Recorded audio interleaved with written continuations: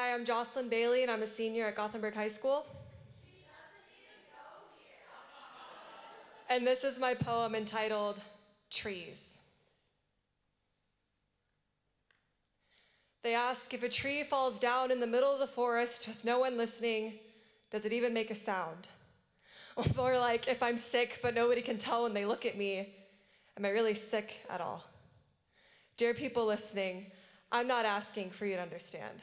I'm only asking for you not to judge. Dear invisible illness, I'm torn between wanting people to know what's going on with me and not wanting people to know what's wrong with me. If they know, I don't have to explain it.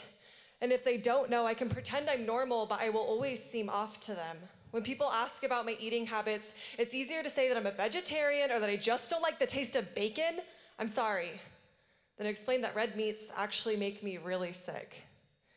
Dear doctors, stop asking me every time I go to the emergency room if I'm pregnant. Also, stop asking if I'm about to start my period and if my symptoms are because of that. Start pretending you care more about your patients than your paycheck.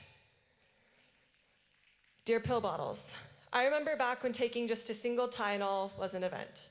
Gulp of water, swallow, put pill in mouth, gulp of water, swallow, whoops, still in mouth, gulp of water, swallow, gag, chug water, done. Now I can take 4 pills at once. Dry. In fact, it's my nighttime routine.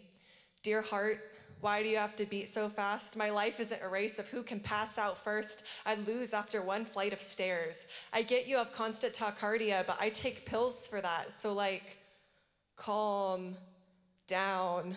Dear tummy, stop making me have diarrhea all the time, and also stop making me have constipation all the time. My life doesn't have to revolve around the toilet. I just want my IBS to go away.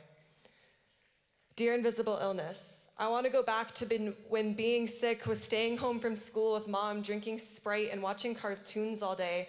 Now it's driving myself to the hospital to get tests and scans. Now it's going to school even when I feel like I'm going to pass out. Now it's eating only a bowl of rice for supper while everyone else chows down on my old favorite food. Now it's laying in bed cuddling a puke bucket in the dark with a migraine. Now it's running to the bathroom in the middle of the movies with my friends. It's praying to be healthy again. Dear diagnosis, why did it take so long to find you? Why weren't you at that first hospital visit? Why did you wait thousands of dollars later? Dear people listening, I'm not asking for you to understand because you won't unless you've gone through it. I'm not asking for sympathy or empathy. I'm only asking for you not to judge. You'll never know what someone is going through from the outside.